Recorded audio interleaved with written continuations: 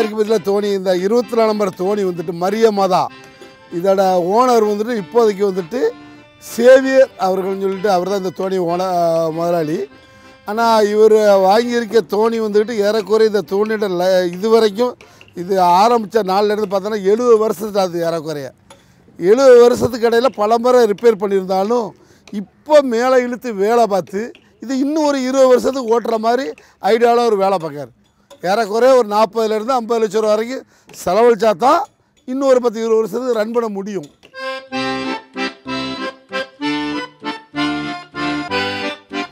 இது பலைகளில் வந்து இது ஆணி இல்லாமல் இருக்குது, அதனால் கிளாம்பு சீக்கிரம் போட்டு பிடிச்சிருக்கும்.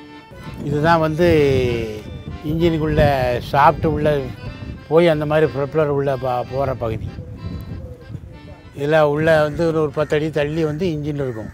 அதுக்கு எதுக்கும் ஜாயின் போட்டு இந்த இலை வந்து சுற்றும். தோணியினுடைய அடிப்பாகத்திலிருந்து இந்த வளைவு வந்து இதை சரியாக உச்சரிக்கணும்னு சொன்னால் மனிதர்களுக்கு தோள்பட்டை இருக்கோ அதே மாதிரி இதுக்கு பொஜம் அப்படின்னு சொல்கிறது.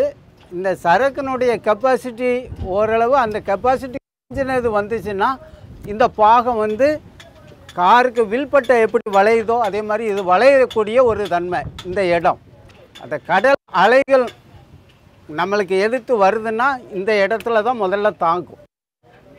அதனால இது சகலத்துக்குமே புஜம்னு சொல்கிறதுக்கு ஒரு பொருத்தமான பெயர். இந்த பலைகளை மாற்ற போகிறோம். இதே மாதிரி அந்த மேல் பகுதியில் டேமேஜாக இருக்கிறத உடஞ்சி இருக்கிறதையும் மாற்ற போகிறோம். மாற்றினா தான் அது அடுத்தால ஓடும். அடுத்தபடி இந்த கயிறு எல்லாமே ஒழுங்காக அடித்து இந்த சீட்டு அலுமினியம் சீட்டு பிடிக்கணும். பிடிச்சிட்டா தோணியினுடைய வேலை முடிஞ்சு போகும்.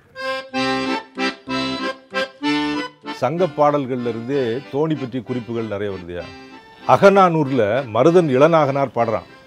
உலகு கிளர்ந்தென்ன உருகெழு வங்கம் புலவு திரைக்கடல் நீரிடை போல இரவும் எல்லையும் அசைவின்றாகி விரைசலல் இயற்கை வங்கூழ் ஆட்ட கோடுயர் திணிமணல் மீதுரை நீகான் மாட ஒள்ளரி மருங்கறிந்து ஒய்ய அப்படின்னு ஒரு பாடல் வருது. அப்போது உலகமே கிளம்பி போகிற மாதிரி பெரிய பெரிய நாவாய்களை வங்கங்களை இந்த பரதவர்கள் நடத்துகிறார்கள் அப்படிங்கிற மாதிரியான குறிப்பு அவன் சொல்கிறான். அப்போ அப்படி சொல்லக்கூடிய அளவுக்கு இருக்குது அப்படின்னா இன்றைக்கி சங்க பாடல்களுடைய வயசு 2000 ஆண்டுகள் இருந்து இருக்கு இல்லையா? அப்படி இருக்கும்போது அப்போவுமே உலகமே கிளம்பி போகிற மாதிரியான ஒரு தோணியை பாய்மர கப்பலை இவர்கள் நடத்துகிறார்கள் அப்படிங்கிறதுக்கு மிக தெளிவான குறிப்பு இருக்கா? இப்போ நீங்கள் சமீபத்தில் பார்த்தீங்க அப்படின்னா இந்த வெள்ளையர்கள் வந்த பிறகு உள்ள காலகட்டங்கள் நமக்கு ரொம்ப அடுக்கத்தில் இருக்குது. அப்படி இருக்கும்போது தூத்துக்குடியில் 2 வகையான தோணி தொழில் நடக்குது. அந்த கப்பநடை தோணிகள்லாம் எப்படி இருக்கும் அப்படின்னா ஒரு 100 டன் 80 டன் 75 டன் அப்படிங்கிற கூடிய ஒரு கெப்பாசிட்டியில் அது இருந்துச்சு. ஆனால் அந்த அந்த வெளியே போகிற மலையாள நடை அப்படின்னு போகக்கூடிய அந்த அந்த கோஸ்டல் தோணிகள் இருக்கு இல்லையா, இந்த தோணிகள்லாம் 250 டன் 300 டன் அப்படின்னு போகிறது. இதை நான் ஒரு தமிழன்கிற முறையில் வியந்து பார்க்குறேன். அவர்கள் தங்களுடைய மூளையே கணிப்பொறியாக்கி அதில் தேக்கி வச்சுருந்துருக்கிறாங்க. அவர் மூளையும் கரங்களும் இணைந்து கோடாக வெளிப்படுது. அந்த கோடு ஒரு தோணியாக உருப்பெறுகிறது என்று சொன்னால் நம்முடைய தொழில்நுட்பம் ஒரு எவ்வளவு நூற்றாண்டுகள் பழமையானது, அது எப்படிலாம் உள்வாங்கி வளர்ந்துருக்கு அப்படிங்கிற ஒரு நிலை. முன்னால் ஒரு பாடல் நீங்கள் கேள்விப்படுவேன். நளியிரு முன்னீர் நாவாய் ஓட்டி வழிதொழில் ஆண்ட உறவோன் மருக அப்படின்னு ஒரு பாடல் இருக்குது. எல்லாமே இவங்க பண்ணு தானே. அந்த காலத்தில் கிரேக்கரோடும் யவனரோடும் அரேபியரோடும் வந்து சோனகரோடும் வந்து வணிகம் வளர்த்துருக்குறாங்க அப்படின்னு சொல்லுவாங்க இல்லையா. ஒபீர் பட்டணத்திலிருந்து இங்கே பக்கத்தில் தான் இருக்குது ஒபீர் பட்டணம். ஒபரிங்கிற அந்த ஒபீர் பட்டணத்திலிருந்து சாலமோன் ராஜா வந்து அவருடைய தேவாலயம் கட்டுறதுக்காக வந்து இங்கேருந்து மயில் தொகையும் சந்தன மரமும் போச்சு அப்படின்னு சொல்லுவாங்க. இந்த மாதிரியான குறிப்புகள்லாம் வரலாற்று உண்மை. அப்படி இருக்கும்போது இன்னொரு விஷயம் நான் சொல்கிறேன். ராஜேந்திர சோழனை பற்றி நம்ம இப்போ நிறைய கேள்விப்படுறோம் இல்லையா. நமக்கெல்லாம் வந்து ராஜேந்திர சோழன் வந்து ஒரு பெரிய சிம்ம சொப்பனம். ஆனால் ராஜேந்திர சோழனுக்கு சிம்ம சொப்பனமாக இருந்தது பரதவர்கள். ஏன் அப்படி சொல்கிறேன் அப்படின்னா, இந்த ராஜேந்திர சோழன் சோழ ராஜ்யத்தில் அந்த ராஜராஜனை விட ஒரு படி மேலே தான் அவனை சொல்ல முடியும். ஆனால் ராஜராஜன் தன்னுடைய அப்பா அப்படிங்கிறதுனால அவனே தன்னை குறைத்துக்கிட்டான். அப்படி குறைக்கப்பட்ட அந்த ராஜேந்திரன் இருக்கா இல்லையா, வங்காள விரிகுடா அப்படிங்கிற அந்த கடலை ஏரி மாதிரி பயன்படுத்தியிருக்கான். மிகச் சீற்றமான இந்த வங்காள விரிகுடாங்கிற கடலை கடந்து அவன் கடாரம் கொண்டான் அப்படின்னு சொல்லி அவனுக்கு ஒரு பேர் இருக்கு இல்லையா? அப்போ இந்த கடாரம் கொள்வதற்காக, சீன நாடுகளுக்கு வணிகம் செய்வதற்கான கப்பல்களை நடத்துவதற்காக, இன்னும் அந்த பகுதியில் உள்ள எல்லா பிரதேசத்தையும் பிடிப்பதற்காக அவன் படை நடத்தும் போது அந்த வங்க கடலையே வந்து ஒரு ஏரி மாதிரி கடந்திருக்கிறான். கடல் இல்லை, ஏரி. ஏரி அப்படிங்கிறது என்னது? நிலப்பகுதியில் இருக்கக்கூடிய ஒரு ஏரி மாதிரி பயன்படுத்தினான் அப்படின்னு சொல்றாங்க. அப்போ ஏரி மாதிரி பயன்படுத்தினான்னா அவர்களுக்கு இந்த பாரம்பரிய கடலோடிகளான பரதவர்களின் துணை இல்லாமல் எப்படி நடந்திருக்க முடியும்? ஒரு மலைமேட்டில் இருக்கவங்களை கூட்டிட்டு வந்திருப்பானா, அல்லது மருத நிலத்தில் இருக்கவங்களை கூட்டிட்டு வந்திருப்பானா, அல்ல முல்லையிலையோ அல்லது இந்த மாதிரி பகுதிகளில் இருக்கவங்களே கூட்டு வந்திருப்பானா, பாலையில் உள்ளவங்களை கூட்டு வந்து கடலை ஆளுமை பண்ண முடியுமா? கடலை ஆளுமை பண்ண வேண்டும் என்றால் அதற்கு பரதவர்களின் துணை இருந்திருக்க வேண்டும். பரதவர்களை பற்றி அவனுக்கு வந்து உச்சி முதல் உள்ளங்கால் வரை இவர்கள் யார் அப்படின்னு அந்த ராஜேந்திரனுக்கு தெரிந்திருக்கணும். அதனால தான் உலகத்தின் எந்த இடத்துலையும் மிகப்பெரிய காலனி ஆதிக்கத்தை பண்ணியிருக்காங்க. அப்படி பண்ணக்கூடிய அந்த சக்தி அவர்களுக்கு எப்படி வந்துச்சு அப்படின்னா, கடலை ஆளக்கூடிய சக்தி இருந்துச்சு. இது எப்படி? இது கடலோடிகள். இந்த கடலோடிகளை எப்படி குறுக்கி பார்த்துடுறாங்க? எல்லைப்பகுதியில் கடலோரங்களில் இருக்கக்கூடிய மக்களை மீனவர்கள் அப்படின்னு பார்க்குறீங்க. மீனவர்கள் இல்லை, அவன் பெருங்கடலோடி. அந்த கடலோடி அப்படிங்கிறதுக்கு உள்ள ஒரு பெரிய சரித்திரம் இருக்கிறது, பெரிய உண்மை இருக்கிறது. அந்த உண்மையை தான் புரிஞ்சுக்கிறணும் அப்படின்னு நான் சொல்லுவேன். ஒரு தோணியில் தொழில் செய்ய டஜன் கணக்கில் ஆட்கள் தேவைப்படுவார்கள். கப்பலுக்கு எப்படி கேப்டன் தலைவனாக உள்ளாரோ அதுபோல தோணியின் தலைவரை தண்டல் என்கிறார்கள். தோணியின் அடித்தட்டு தொழிலாளியாக, சமையல்காரராக சேருகிறவரை பண்டாரி என்கிறார்கள். படிப்படியாக உயரும் பண்டாரி தோணியை தலைமையேற்கும் தண்டலாக உயர்கிறார். நான் 1954 அதாவது கிட்டத்தட்ட என்னுடைய 12வது வயதிலேயே நான் தோணி தொழிலில் வந்து சேர்ந்து தோணியில் வந்து கால் பங்கு பையன்னு சொல்லுவாங்க, அதில் இருந்து அரைப்பங்கு முக்கால் பங்கு லஸ்கர், திரும்ப லைசன்ஸ் தண்டல்ங்கிற ஒரு பொசிஷன். தண்டலுக்கு மாற்றாக தண்டல் இல்லாத நேரத்தில் பொறுப்பேற்று செய்யக்கூடிய ஒரு பணி அது. அது வரையில் அந்த தோணி தொழிலில் 1954 இருந்து 1962 ஜனவரி மாதம் வரையில் அதில் நான் பணிபுரிஞ்சிருக்கேன்.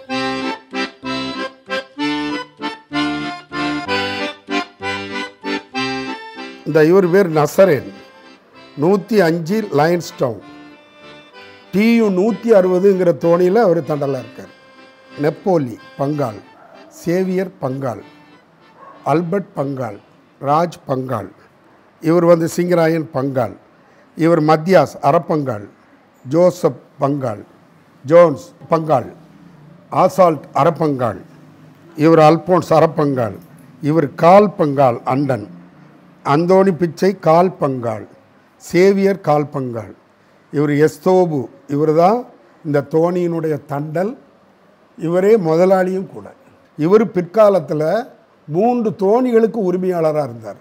நான் ஏன் இதை குறிப்பிட விரும்புகிறேன்னா, இந்த தொழிலில் லஸ்கராக தோணியில் தொழில் தொடங்கி தண்டலாக மாறி திரும்ப தோணி உரிமையாளர்களாக மாறி அதிலும் பல தோணிகளுக்கு உரிமையாளரானவங்க வந்து நிறைய பேர் இந்த பகுதியில் வாழ்கிறாங்க. அவங்க இப்போ ஒரு சிலர் மறைஞ்சிட்டாங்க. ஆனால் அவர்கள் அந்த கடின உழைப்பால் அப்படி படிப்படியாக உயர்ந்து வந்தவங்க. அவங்களுக்கு அரசாங்கம் வந்து கொஞ்சம் உதவி செய்திருந்தா. இவங்க எல்லாமே வட்டிக்கு வாங்கி மரம் வாங்குவாங்க, வட்டிக்கு வாங்கி ஆணி வாங்குவாங்க, வட்டிக்கு வாங்கி பட்டை வாங்குவாங்க. இவங்களை அந்த மாதிரி இல்லாமல் அரசாங்கம் சற்று மானியம் கொடுத்து இந்த ட்ரெடிஷ்னல் தொழிலை வந்து முன்னேற்றணும்னு நினச்சிருக்கணும்னா, நம்முடைய தென் தமிழகத்தில் இந்த தூத்துக்குடி இந்த தொழில் வந்து மிகச் சிறப்பாக வளர்ந்துருக்கும்.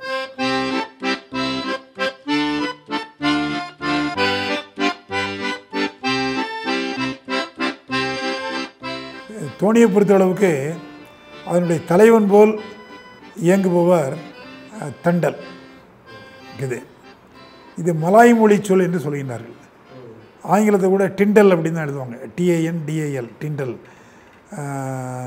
சில ஆங்கில அகராதியில் கூட இந்த சொல் இடம் பெற்றிருக்கும், டிண்டல் அப்படின்னு சொல்லி தண்டல். இந்த தண்டல் தான் இந்த தோணியை நிர்வகிப்பவர், நடத்தி செல்பவர். முதன அந்த தோணியினுடைய முழு பொறுப்பும் அவருடைய தான். அவருக்கு அடுத்தாற் போல் இருப்பவர், இந்த எப்படி நம்ம காரில் வந்து ஸ்டீரிங் வீல் முக்கியமோ அதே மாதிரி கப்பலில் வந்து அந்த சுக்கான் அப்படின்னு ஒன்று இருக்கும். அதை ஒரு கயிறு கட்டி இறுக்கி பிடிச்சிக்கணும்.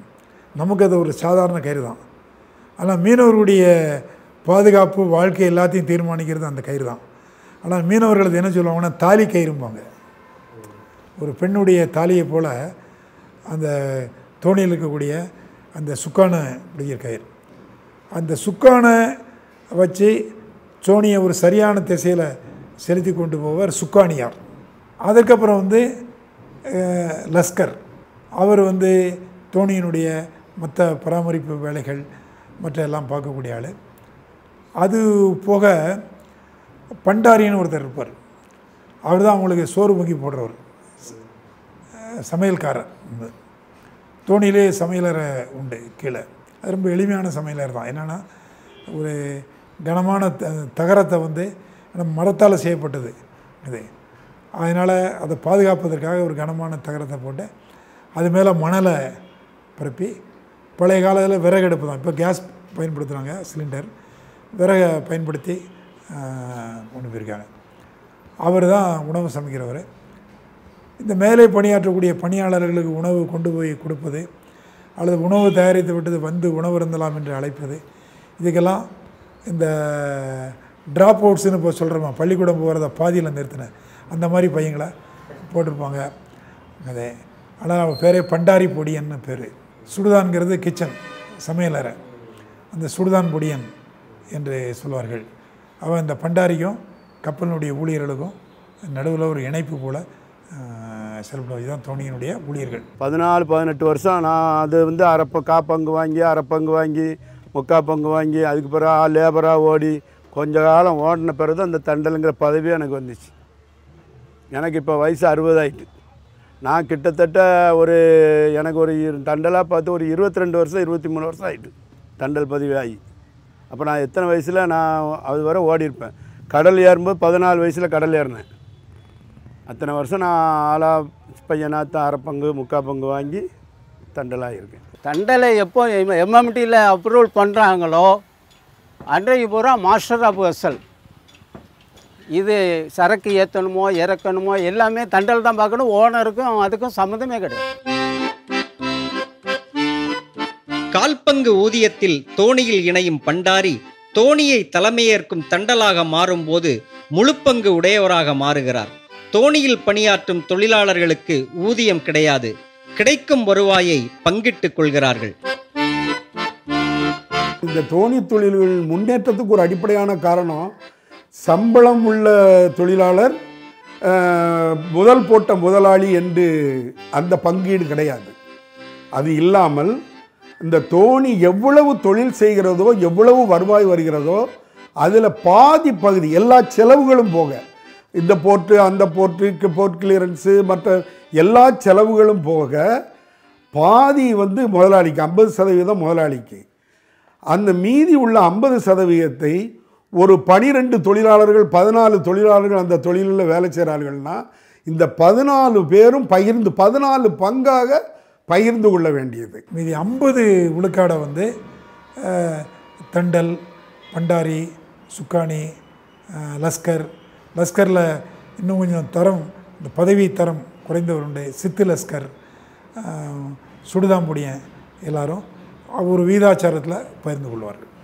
இது உணவு செலவு வந்து பொதுவில் வாங்குகிற இதில் உணவுக்கான பணத்தை பொதுவில் போட்டுட்டு தான் மீதியை நான் சொன்ன மாதிரி ஆளுக்கு பாதியாக பகிர்ந்து கொள்வார்கள். இதில் இன்னும் அடிஷனலாக 2 தொழில் சிறுவர்கள் தான் பெரும்பாலும் சமையலுக்கு பயன்படுத்துவார்கள். அவர்களுக்கு பண்டாரி என்று சொல்லுவார்கள். இந்த தோணி தொழிலில் அந்த பண்டாரி என்று சொல்லக்கூடியவர்களுக்கு முதலில் தொடங்கிய உடனே 1/4 பங்கு கொடுப்பார்கள். அடுத்து அவர்கள் அந்த பாய் மரத்தில் ஏறி பாயை அவிழ்த்து விடுவதற்கு தகுதியான உடனே 1/2 பங்கு கொடுப்பார்கள். மற்ற எல்லாரையும் போல ஷிஃப்டில், அதாவது 2 ஷிஃப்ட்டு இந்த தோணிகளில் வந்து 12 மணி நேரம் ஷிஃப்ட் இருக்கும். அந்த ஷிஃப்ட்டில் இருந்து அந்த லுக் அவுட் டியூட்டி அவரவருடைய பொறுப்புகளை செய்கிற தகுதிக்கு வந்த உடனே 3/4 பங்காளாக அவர் மாறிடுவார். அடுத்து முழுப்பங்கு ஆளுங்கிறவர், அவர் அந்த தண்டலுக்கு இவன் திருப்திகரமாக வேலை செய்யக்கூடியவன் அப்படிங்கிற எண்ணம் ஏற்பட்ட உடனே அவர் முழுப்பங்கு ஆளாக மாறுவார். தூத்துக்குடி துறைமுகம் வளர்ச்சியடைந்த பின்னர் தோணி தொழில் வீழ்ச்சியடைந்தது ஒரு துயரம் தோய்ந்த கதைதான். இந்த துறைமுகம் பெரிய துறைமுகத்திற்கு வேலை செய்த எல்லா தொழிலாளர்களும் டிஎஸ்ஏ என்ற, அதாவது தூத்துக்குடி ஸ்ட்ரீடர் அசோசியேஷன் என்ற அமைப்பின் கீழ், முதலாளிகளினுடைய அமைப்பின் கீழ் கொண்டு வரப்பட்டது. மற்ற பாம்பே துறைமுகம் போலவோ கல்கட்டா போலவோ சென்னை போலவோ உடனடியாக டாக் லேபர் போர்டு என்று வந்து அரசாங்கத்தின் நேரடி இதற்கு தொழிலாளர்களை கொண்டு செல்லவில்லை. அந்த நேரத்தில் அவர்கள் என்ன செய்திருக்க வேண்டுமேயானால், மற்ற எல்லா ஏற்றுமதி இறக்குமதி செய்த தொழிலாளர்களையும் அந்த டிஎஸ்ஏக்கு உட்படுத்தப்பட்டு அரசு பாஸ் வழங்கி அவர்கள் பார்ட் அண்ட் பார்ஷியலி அரசினுடைய தொழிலாளர்களாகவும் அவர்களுடைய நன்மை தீமைகளை கவனிக்கும் பொறுப்பு வந்து அரசுக்கு, தூத்துக்குடி துறைமுக சபைக்கும், அவர்களை வேலை வாங்குகின்ற பொறுப்பு வந்து தனியார் முதலாளிகளுக்கும் கொடுக்கப்பட்டது. அது உற்பத்தி வளர்ச்சி நோக்கத்தை கொண்டது, அதனால் அப்படி கொடுக்கப்பட்டது. அந்த சமயத்தில் அதே ஏற்றுமதி இறக்குமதி தொழிலை கடலிலும் கப்பலிலும் செய்த இந்த தொழிலாளர்கள் விடுபட்டு போனார்கள். அதற்கு காரணம், நான் எந்த தனிப்பட்ட முதலாளிகளையும் குறை சொல்லலை, இந்த முதலாளிகள் தங்கள் தொழில் இன்னும் பல ஆண்டுகளுக்கு நீண்டு நடக்கும்ங்கிற தவறான நம்பிக்கையின் அடிப்படையில் இந்த தொழிலாளர்களை அந்த ஆர்வருக்கு போக விடாமல் அவர்கள் சில தொழிற்சங்கங்களை கொண்டே தடுத்து நிறுத்தினார்கள் என்பதுதான் நிதர்சனமான உண்மை. இப்போது தூத்துக்குடியில் எஞ்சியிருக்கும் தோணிகளில் அதிகபட்சம் 500 டன் சரக்குகள் வரை ஏற்றிச் செல்ல முடியும். இந்த தொழில் 90களுக்கு பின்னர் நசிவடைய இலங்கையில் நடந்த உள்நாட்டு யுத்தமும் ஒரு காரணம் என்கிறார்கள் இவர்கள். எல்லாம் இந்த இனப்பிரச்சனைக்கு பின்னால் நம்மள்கிட்ட இருந்து வாங்கிய வத்தல், உருளைக்கிழங்கு, வெங்காயம் இவைகள் பாகிஸ்தானிலிருந்து வருவதற்கு காலமாகும். அதற்குள்ளாக இந்த வெங்காயமெல்லாம் அழிவிடும். பாகிஸ்தானிலிருந்து பாம்பேக்கு ஏற்றப்பட்டு மும்பையில் அது உலர காய வைக்கப்பட்டு திரும்ப ரீபேக்கிங் செய்யப்பட்டு அங்கிருந்து திரும்ப இப்போ ஸ்ரீலங்காவுக்கு போய்கிட்டு இருக்கு. நம்முடைய தோணி தொழில், தோணியில் உள்ளவர்கள் யாரும் குற்றச்செயல்களில் ஈடுபடுபவர்கள் இல்லை. ஏன்னா அவங்க பாரம்பரியமான அந்த தொழிலை செய்துக்கிட்டு வர்றவங்க. இந்த தோணி தொழிலாளர்களை தவறான கண்ணோட்டத்தில் அவர்கள் பார்த்த காரணத்தினாலே இந்த சரக்குகள் வெளியிலிருந்து எடுக்கப்பட்டு இவர்களுக்கு எவ்வளவு தொந்தரவு கொடுக்க முடியுமோ கோஸ்டிங் தோணிகளுக்கு. அதாவது இங்கிருந்து போகிறவர்கள் ஆழ்கடலில் கொழும்புக்கு வெளியிலே பெரிய கப்பல்களைப் போல நங்கூரம் வைத்து அந்த நங்கூரத்திலேயே கூலிங் டைம் என்று போட்டு 24 மணி நேரம் இருந்ததுக்கு பின்னால் அவங்க அங்கேருந்து அண்டர் வாட்டர் டைவர்ஸ் வந்து இந்த போட்டுகளுக்கு அடியில் ஏதாவது பாம்பு வச்சுருக்கிறாங்களான்னு பரிசோதனை பண்ணதுக்கு பின்னால் உள்ள கொலம்போவுக்கு அனுமதிக்கிற, ஹார்பருக்கு உள்ள அனுமதிக்கிற ஒரு நிலையை அவர்கள் ஏற்படுத்தினார்கள். அது மட்டுமல்லாமல் இந்த இந்தியாவில் இருந்து போகின்ற தோணிகள் வந்து, இந்த தோணிகளினுடைய நிலைமை எல்லாம் இருக்கும் தெரியும். அப்போ இயந்திரங்கள் கிடையாது. இந்த பாயில் போகிறவங்களுக்கு வந்து பிரேக் என்பது கிடையாது. அது நம்ம நல்லா அந்த கடல் தொழில் செய்கிறவங்க தவிர மற்றவங்க தெரிந்து கொள்ளணும். அவர்கள் தான் பாயை இறக்குனதுக்கு பின்னால் அவர்களுடைய கணிப்பின் அடிப்படையில் தான் அங்கே இருக்கிற ரேவுத்துறை, ஜட்டி, வார்ஃப் இவைகளில் போய் இவங்க பெர்த் பண்ணணும். அந்த பெர்த் பண்ணக்கூடிய இடமாக இருந்த பெட்டா ஜட்டிங்கிற இடத்த, சமீபத்தில் கூட பெட்டாங்கிற வார்த்தை ரொம்ப அதிகமாக அடிபட்டுச்சு. இந்த அந்தோணியார் கோவிலில், கொச்சிக்கடை அந்தோணியார் கோவிலில் குண்டு வைத்த இடம் மிக அருகாமையில், அதுக்கு அருகாமையில் தான் இந்த பெட்டா ஜட்டி. அதில் தான் இந்திய தோணிகள் வந்து கட்டி சரக்கை இறக்கி ஏற்றுறதுக்கு அவங்களுக்கு மிக குறுகிய காலத்தில் இறக்கி ஏற்றிட்டு உடனடியாக வெளியேறிடுவாங்க. அந்த இடத்துல இப்போ இலங்கையினுடைய நேவி கப்பல்கள் ஆக்கிரமித்து கொண்டார்கள்.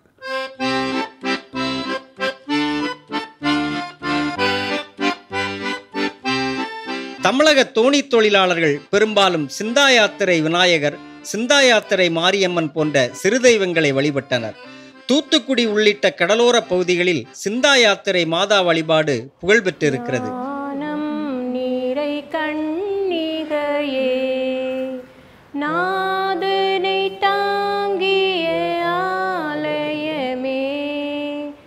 கடலுக்கு செல்லும் முன்னர் இந்த கோவிலில் வந்து வழிபாடு நடத்தி செல்லும் பழக்கம் மீனவர்களிடம் உள்ளது.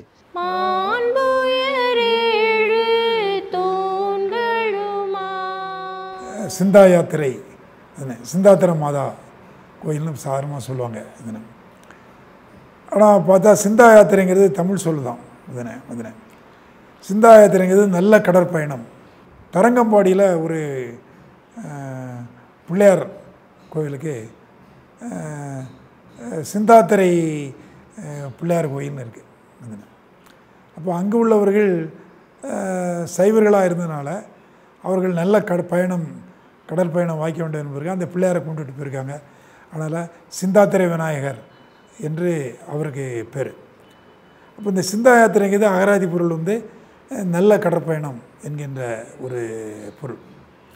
இங்கே வந்து இந்த மாதா கையில் வந்து அதனுடைய அடையாளமாக ஒரு கப்பல் இருக்கும்.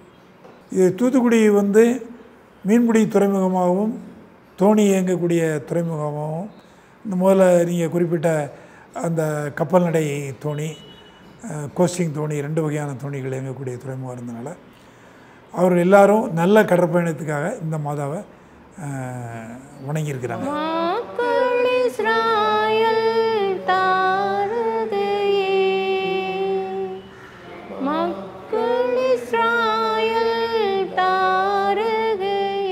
தமிழர்களுக்கு வந்து தமிழ் மக்களுக்கு எப்போயுமே தாய் வழி வழிபாடுங்கிறது வந்து ரொம்ப முக்கியமானது. நம்மளுடைய பண்பாட்டிலே வந்து அது காலகாலமாக இருந்து வந்திருக்கிற ஒன்று. இங்கே வந்த போர்ச்சுகீசியர் இதை பார்த்த பிறகு இந்த வழிபாட்டை அப்படியே மாதாவுக்கு ட்ரான்ஸ்ஃபர் பண்ணாங்க. அது வந்து இந்த மக்களுக்கு ரொம்ப எளிதாகவும் இருந்துச்சு. அதனால் இந்த மக்களுக்கு நாளடைவில் மாதா மேலே உள்ள பற்றுதல் மிக அதிகமாக இருந்துச்சு. இன்று வரை அது தொடருது. காலகாலமாக இவங்களோட நம்பிக்கை என்னென்னா, கடல் தொழிலுக்கு மாதா தான் பாதுகாவலர் அப்படின்ற ஒரு நம்பிக்கை ரொம்ப ஆழமாக இருக்குது. அதனுடைய ஒரு வெளிப்பாடு தான் இந்த சிந்தாத்திர மாதா கோயில். சிந்தா என்றால் வெற்றி, யாத்திரை என்றால் பயணம். வெற்றி பயணத்தை தருகின்ற இந்த தாயினுடைய ஆலயத்திலே மிக குறிப்பிட்டு சொல்லக்கூடிய ஒரு அம்சம் என்னவென்றால், கடலோடிகளின் பாதுகாவலியான இந்த மாதா என்று அழைப்பார்கள். கடலுக்கு செல்லுகின்ற யாரானாலும் சரி, மீன்பிடிக்க செல்லுகின்றவர்களானாலும் சரி, வெளிநாடுகளுக்கு கப்பலிலே பயணம் செல்லுகின்ற மாலுமிகள், கேப்டன்கள் ஆனாலும் சரி, அண்டை நாடுகளுக்கு தோணிகளிலே சென்று பயணம் செய்து வருகின்ற மக்களானாலும் சரி, அனைவருமே இந்த தாயினுடைய ஆலயத்திலே வந்து தரிசித்துவிட்டு சென்றால் அந்த பயணம் வெற்றிகரமாக இருக்கும் என்று ஆண்டாண்டு காலமாய் 100 ஆண்டுகள் 200 ஆண்டுகளுக்கு முன்பிலிருந்தே தொன்மையான இந்த ஆலயத்திலே அது நடந்து கொண்டிருக்கின்றது. மக்கள் அதை ஏற்றுக்கொண்டு நம்புகிறார்கள். இன்று கூட தோணி கிளம்புறதுக்கு முன்னால் அந்த தண்டல் ஓனர்கிட்டருந்து விடைபெறும் பொழுது வீட்டுக்கு போய் அந்த டாக்குமெண்ட்ஸ்லாம் வாங்குவாங்க. செயிலிங் டாக்குமெண்ட்ஸ்லாம் வாங்கிட்டு தான் கிளம்புவாங்க. கிளம்புறதுக்கு முன்னால் பல தோணி உரிமையாளர் அந்த தண்டல்கிட்ட அந்த டாக்குமெண்ட்ஸு, பயணத்துக்கு தேவையான பணமெல்லாம் கொடுத்துட்டு சிந்தாத்திரையாக போயிட்டு வாங்க அப்படின்னு சொல்லுவாங்க. ஒரு சில சமயத்தில் கடலில் ஏதாவது இடர்பாடு வந்தால், புயல் இது போல் ஏதாவது ஒரு இடர்பாடு வந்தால், தண்டல் வந்து நாங்கள் தோணியை மாதாட்ட கொடுத்துட்டோம், பத்திரமா கரை வந்து சேர்ந்துருவோம் அப்படின்னு தான் தகவல் சொல்லுவாங்க. அந்த மாதிரி ஒரு ஆழமான பிடிப்பினுடைய ஒரு வெளிப்பாடு தான் இந்த சிந்தாத்திர மாதா கோயில்.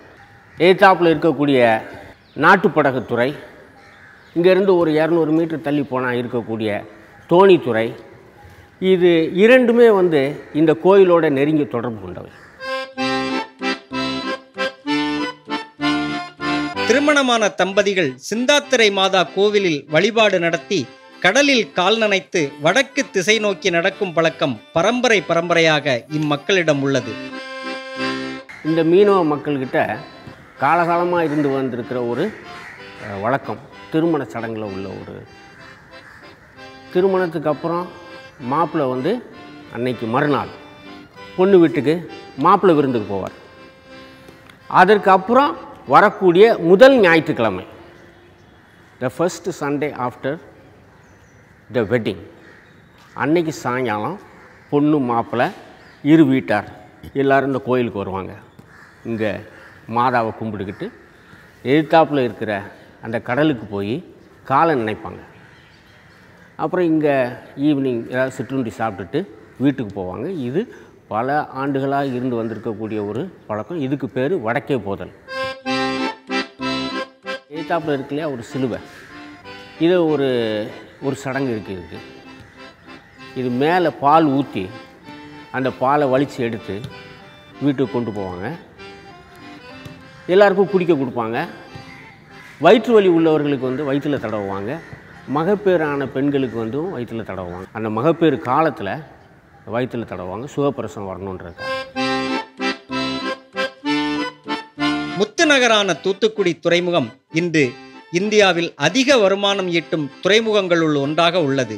அதன் வளர்ச்சிக்கு அடிப்படையாக இருந்த தோணி துறைமுகம் இன்று சிதிலமடைந்து மண்தூர்ந்து அதன் அடையாளத்தை இழந்து கொண்டிருக்கிறது. இங்கிருந்து வளர்ச்சி அடைய முடியாமல் போனதுக்கு காரணம் 400 டன் சரக்கு ஏற்றின தோணி வெளியே போகணும்னா மல்லங்கலத்தில் கீழே உள்ள ஏரா தட்டாமல் வெளியே போகாது என்ற ஒரு நிலை வந்ததுனால அந்த பரிணாம வளர்ச்சி கூட தோணிகள் 100 டன்னில் இருந்து 300 400 என்று வளர்ச்சி அடையாமல் போயிட்டு, அப்படி வளர்ச்சி அடைந்திருந்தால் கூட இன்றைக்கு நம்ம கேரளாவுடைய பேய்ப்பூர் துறைமுகம் கள்ளிக்கட்டுக்கு பக்கத்தில் உள்ளது, அங்கிருந்து மாலத்தீவுக்கும் அங்கிருந்து லட்சத்தீவுக்கும் நம்முடைய கற்பனை தீவுக்கும் பல தீவுகளுக்கு பல சரக்குகள் ஏற்றி இறங்கி கொண்டு இருக்கிறார்கள். அந்த ஏற்றுமதி இறக்குமதிகளுக்கு இந்த தோணிகளிலிருந்து பெரிய தோணிகளாக இவைகள் செய்யப்பட்ட காரணத்தினால, இன்ஜின் பொருத்தப்பட்ட காரணத்தினால சீப் அண்ட் பெஸ்ட்டாக இந்த தொழிலை செய்ய முடியும். ஏற்றுறவங்களுக்கும் இறக்குறவங்களுக்கும் ஒரு அனுகூலம் என்னவென்றால், ஒரு கப்பலில் சரக்கு ஏற்றுறதுக்கு பல கோடி பணம் போடக்கூடிய பணக்காரன் தான் ஒரு கப்பல் நிறைய சரக்கு ஏற்ற முடியும், 10,000 டன் ஏற்றணும்னா. ஆனால் இந்த தோணியில் 400 டன் சரக்கு ஏற்றுறதுக்கு ஒரு சிறிய வியாபாரியால் முடியும். இதே 400 டன் சரக்கை வாங்கி விற்பனை செய்வதற்கு மல்லதீவுலேயோ கொழும்புலேயோ கற்பனை தீவுலேயோ லட்சத்தீவுகள்லேயோ அங்கே உள்ள ஒரு சிறிய வியாபாரி இந்த வியாபாரத்தை செய்வதற்கு வாய்ப்பு இருக்கிறது. ஆகவே அந்த தொழில் விருத்தி அடைகிறதுக்கு ஏராளமான வாய்ப்புகள் இருக்கிறது. இதை அரசு உணர்ந்து பாரம்பரியமான தொழில், இந்த பாரம்பரியமான தொழில் செய்த மக்களின் நல்ல உழைப்பின் காரணமாக உருவாக்கப்பட்ட தூத்துக்குடி துறைமுகம் இன்று இந்திய துறைமுகங்களிலே 2வது பெயர் பெற்ற துறைமுகமாக இருக்கிறது. ஆதாயம் காட்டுவதிலே முதல் துறைமுகமாக இருக்கிறது. அப்படிப்பட்ட துறைமுகத்தை உருவாக்குவதற்கு காரணமான இந்த அந்த மக்களுக்கும் அவர்களது தொழிலையும் ஒரு அரசாங்கமும் அழிக்கக்கூடாது, அதை வளர்த்தெடுக்க வேண்டும். இந்த சிறிய துறைமுகத்தை அழிய விடக்கூடாது, அதை வளர்த்தெடுக்க வேண்டும். இதை துறைமுக அதிகாரிகளும் அரசனுடைய மேலே உள்ள அதிகாரிகளும் சிந்திக்க வேண்டும். இந்த 153 தொழிலாளர்களுக்காக சில சங்கங்கள் வழக்கு போட்டிருந்தார்கள். கடைசியாக வேலை பார்த்த தொழிலாளர்கள், அவர்களுக்கு ஒருவேளை இப்போ வயதாகி இருக்கலாம், அவர்களுக்கு வேலையில் வாய்ப்பு கொடுக்க முடியாமல் கூட இருக்கலாம். ஆனால் அவர்களுக்கு அரசு நினைத்தால் இந்த யானைக்கு ஒரு கவளம் சோறு போல, அந்த எறும்புகளுக்கு ஆளுக்கு ஒரு பருக்கை போல இந்த 153 பேருக்கும் இழப்பீடு வழங்க வேண்டும். அவர்கள் உழைப்பை மதித்து அவர்களுடைய உழைப்பால் இந்த துறைமுகம் உருவாகியது. நாம் இன்று லட்சக்கணக்கில் சம்பளம் வாங்கிக்கிட்டு இருக்கிறோம், 40,000 50,000 பென்ஷன் வாங்கிக்கிட்டு இருக்கோம்னு சொன்னால் அவர்களுடைய உழைப்பே அடிப்படையாகவும் ஆதாரமாகவும் இருந்தது. அதனால் அதை மதித்து அதை செய்யணுங்கிறதையும் இந்த நேரத்தில் என்னுடைய வேண்டுகோளாக நான் வைக்கிறேன். மண்டூர்ந்து கிடக்கும் களிமுகத்தில் தரைதட்டி நிற்கும் தோணியின் கம்பீரம் கடற்தொழிலாளர்களின் இயற்கை அறிவை பறைசாற்றி நிற்கிறது.